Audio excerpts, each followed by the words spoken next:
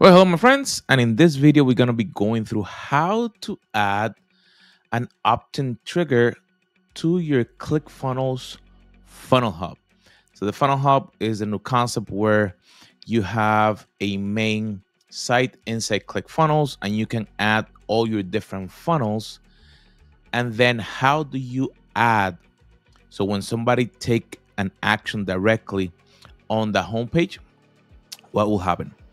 So the first thing that we're going to go is that we're going to go here on the side into sites, then an overview, and you're going to see here the overview area for your site. So the first thing that we're going to go, we're going to click this three little dots, and then we're going to click theme settings. We want to identify the actual page that is used as the homepage.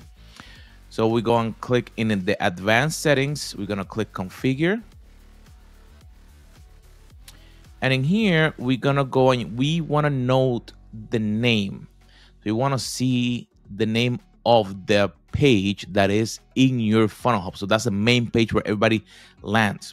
In my case, I customize mine. So mine is named CV homepage theme. So now that I know that name, what I'm going to do is that I'm going to get out.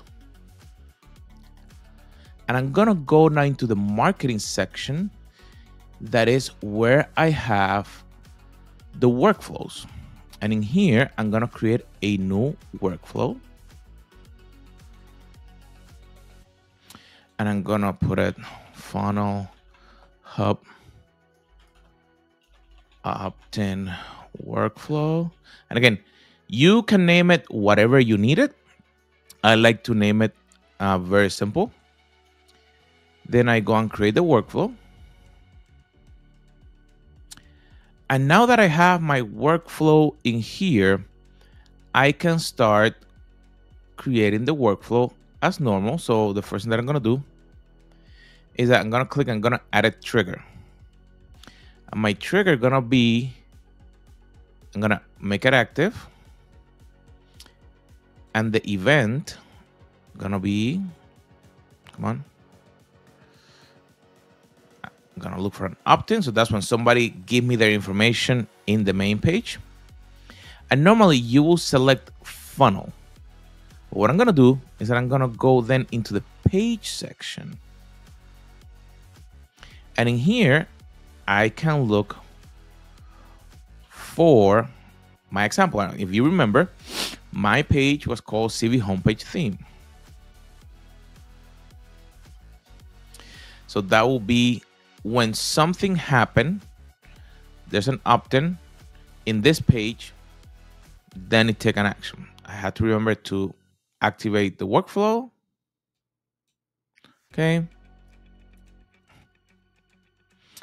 And now I have the beginning of my workflow with that trigger. So now I can go and click the plus sign